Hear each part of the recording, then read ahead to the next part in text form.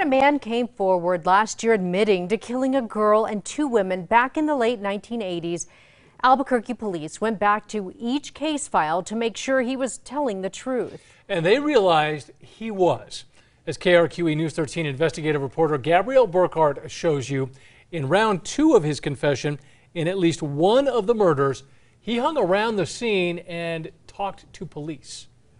And I'm going to let you just talk and tell me again what happened. Last July, 3 days after 53-year-old Paul Apodaca told investigators he'd raped and killed women in the late 1980s. I thought I would pursue her. Albuquerque police homicide detectives went to the Metro Detention Center to talk to him again. My intention was just to take her at knife point to rape her.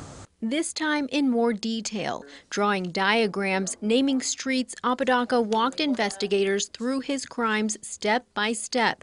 His first murder victim, he claims, was 21-year-old Althea Oakley, a woman he intended to rape.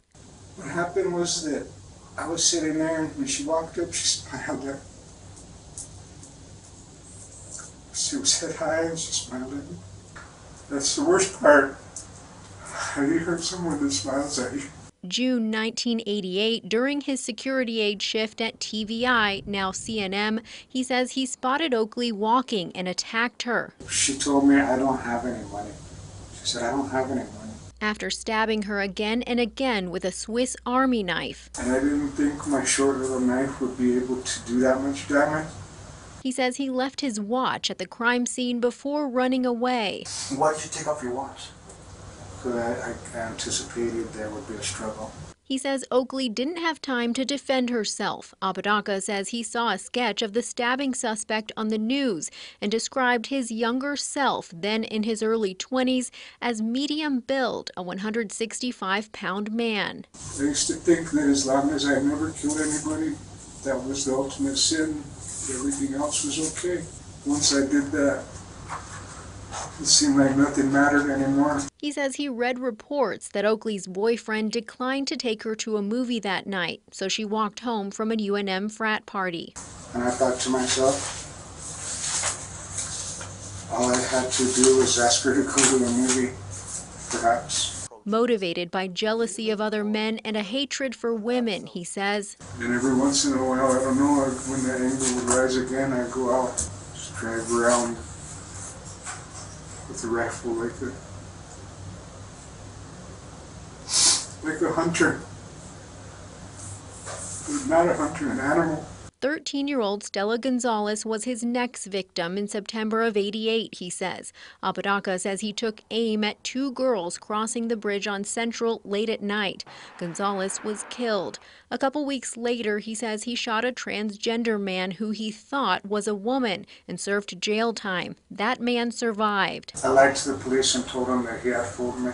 Apodaca also described shooting another woman in the face on the west side while they were both driving and saw reports she too survived. The summer of 1989, I've been driving around the whole city with a rifle, just looking for a target of opportunity. He says he was driving his orange Volkswagen when he pulled up next to Caitlin Arquette, an 18-year-old UNM student, at a red light on Lomas. I raised the rifle and I shot at her. He says he watched her red car cross the median and crash into a light pole. Then he parked his VW and walked up to her. A vehicle pulled up in front of me. An officer came and asked what had happened.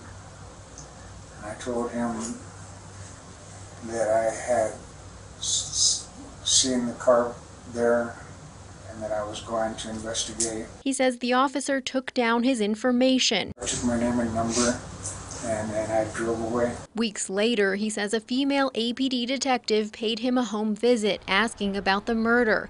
In 1995, Apodaca was sentenced to 20 years for raping a young family member and had another visit in prison, an investigator asking questions about Arquette's murder. She was a private detective hired by Caitlin's mother. While in prison, he says he read the book Who Killed My Daughter, written by Arquette's mom, Lois Duncan. I thought it was a woman desperately trying to figure out why somebody had done that to her daughter. And I spent the last year in jail just crying and crying over all the things I'd done. He says he's tired and wanted to come clean. It's not so much about relieving myself of that as it is to bring closure to the people I've harmed.